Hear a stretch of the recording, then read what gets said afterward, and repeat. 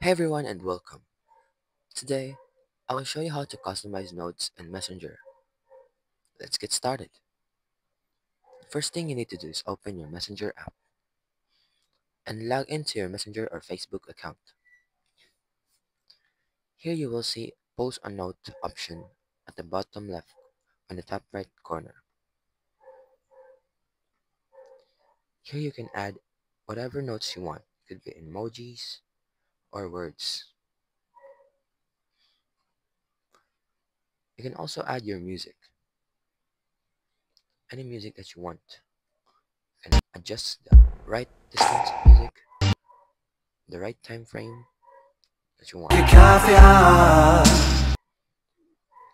And just like that, you can also change the audience from friends, connections, friends, and custom, and like that. Then you can proceed to save and share. And just like that is how you customize notes in Messenger.